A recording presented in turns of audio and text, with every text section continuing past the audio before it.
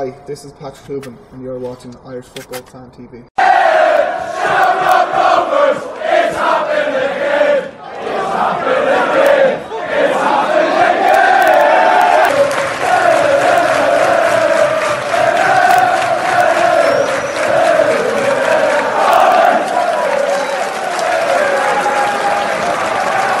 Hello and welcome to Irish Football Fan TV. This is my after-match reaction from Shamrock Rovers 0, Bohemians 1 at Tallaght Stadium.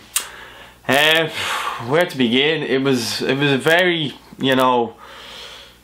tight game for a lot of it. It was just a lot of physical tackles going in. There wasn't a lot of skillful play or anything like that. It wasn't the most glamorous game to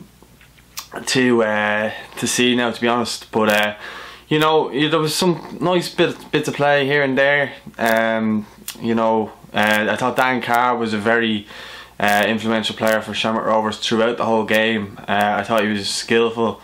He was a lot to deal with for the two centre halves, Morris and Casey, who were actually superb throughout the whole game. As good as Carr was, they had an answer for most things. He had one really good chance. He put it just wide of the post.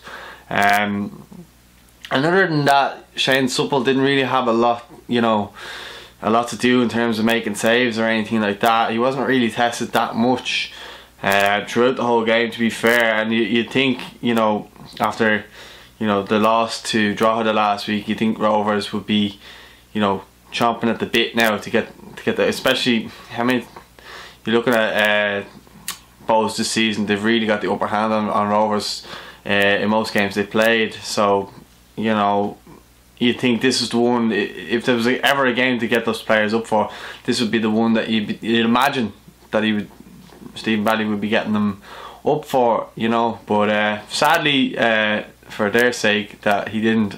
Obviously Bows fans are delighted.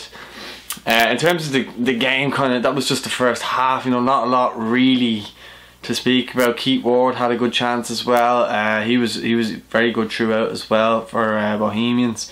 He had a volley which Alan Manis actually saved quite well, but did look like it was looping in at one point, but no, it didn't.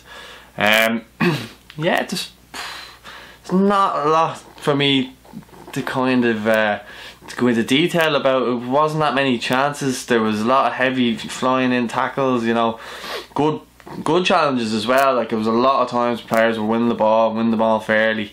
But it was going to be whoever got the first goal. You could sense was going to win it either way. So when Owen Stokes kind of came on, you could tell that they were going for it, both, to be honest. And speaking of flying in challenges, I think there was 3 flying challenges before the goal even goes in.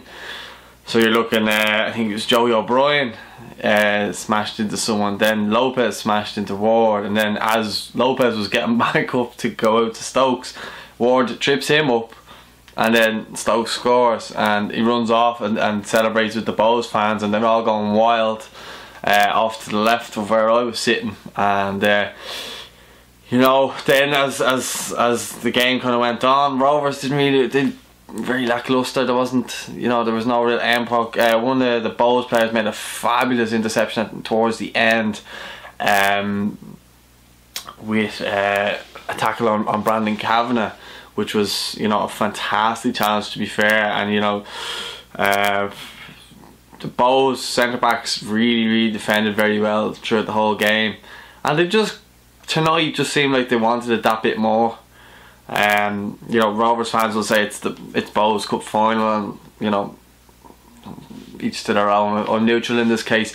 It was great. The atmosphere was great. The buzz, the hatred, the rivalry. It's I'd say, other than Cork and Dundalk, there's not really that many teams in the league with that kind of real rivalry, so it's nice to see. Although after the match it doesn't seem that nice, but however, but Bows went on to win 1-0. Bradley out sang around the stadium as much as they've tried to hide it with the music, but Yeah, I was coming home, going through the square there in Tallaght, and a lot of unhappy Rovers fans were coming up to me and saying how much they want Stephen Bradley out. Personally, as a neutral looking on, I'm not really sure what they want.